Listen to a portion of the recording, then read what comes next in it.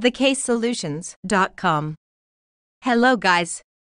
This case is about IBM Case Solution and Analysis. IBM Case Study Analysis. Net profit margin. This demonstrates the measure of pay produced. By partitioning the net benefit with all-out income, the organization can see the level of income made total compensation. Net revenue enables the financial specialists to survey if the organization's administration is creating many benefits from its incomes, and whether the working costs and overhead expenses are being controlled or not. It shows the monetary soundness of IBM as 0.16, 0.17, and 0.13. This implies that the net benefits are 16%, 17%, and 13% of the organization's business income, which is in a decent monetary position. IBM can likewise build its net benefit by creating more income through its as-good-as-ever items. Asset efficiency. Asset efficiency represents the measures used by a company to see how assets are generating sales or income for the company. Low overall revenue implies high resource turnover, while the high net revenue has low resource turnover. This implies the estimation of the organization's business income to be comparative with the estimation of benefits. The benefits turnovers of IBM are 0.85, 0.81, and 1.58, which implies that the organization's complete resources are approximately 80%, which is adding to its business income. The advantage turnover proportion is in a sound position. If it is higher, it would mean that the company is generating its revenue more efficiently, and if the company's asset turnover ratio is normal, it means the company is generating normal profit as compared to its assets. Financial leverage. It is one of the few budgetary estimations which demonstrates how much capital comes as obligation for the organization to meet its money-related commitments. The influence proportion is additionally significant as the organization depends on a blend of value and obligation to back its tasks and find the measure of the obligation owed by the organization. It must value proportion, value multiplier, level of money-related influence, and shopper influence proportion. On the off chance that the multiplier is higher, it implies that the obligation segment of advantages is expanding, which will be a progressively monetary influence for the organization. The organizations with higher obligations have a higher obligation serving cost, which implies that they ought to create more incomes to beat these conditions. The financial leverage of the company for 3 are 6.03, 6.44, and 9.9. From this analysis, the competitors' ROE can also be seen.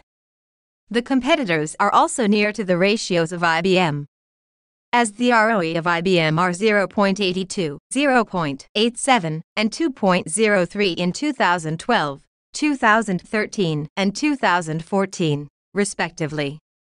The company's competitors are also near to these ratios. Strategic health of IBM. The strategy of the company includes the focus of the company on global expansion and outsourcing. The healthy strategy of the company also includes business operations with higher profitability. The global expansion strategy of a company is aimed at entering the developing market, as there are more chances of growth for the company if it does so. IBM also outsources some raw materials of manufacturing and processing machines and computers. The company's strategy is also competitive in terms of the lower cost and higher profit margins. The company's strategy is also competitive in terms of the lower cost and higher profit margins. The expansion strategy of the company enables it to have a higher stability. This current strategy of the company is a sound strategy and a competitive advantage as well. The strategy of IBM is related to the SWOT analysis model and Porter's generic model. SWOT analysis. Strengths. The strengths of the business are strong brand loyalty of IBM and the global supply chain. The brand is strong because it is in the world's best computing technology. The financial position of the company is also the strength of the company, as it supports the global expansion of the company in the long run. Moreover, the strengths of IBM encourage the company to expand and outsource. Weaknesses. The weaknesses of the company reduce its potential of having growth and expansion.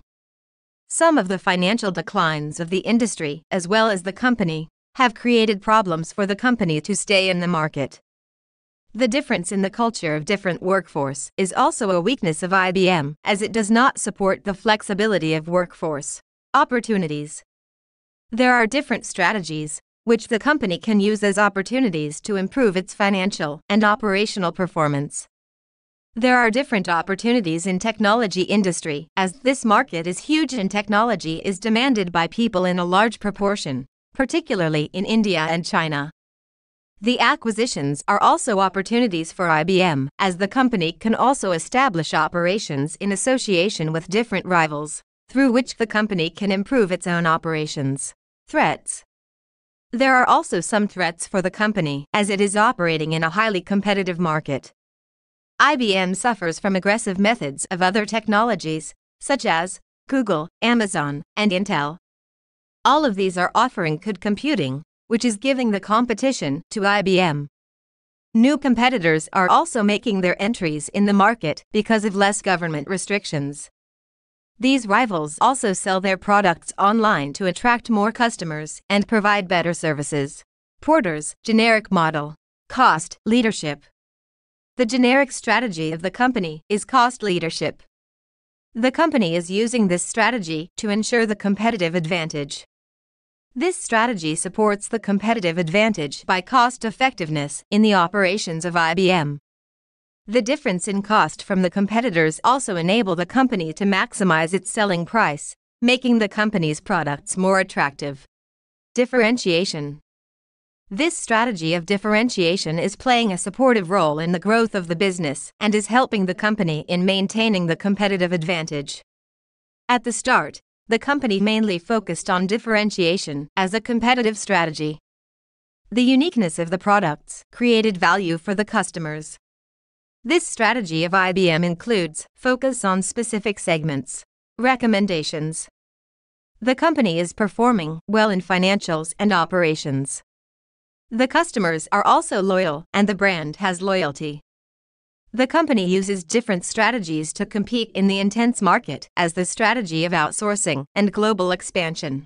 There are numbers of threats and risks, which the company keeps on being faced with, due to which the company is inclining towards including these issues and the necessary measures to resolve these issues in its current strategy.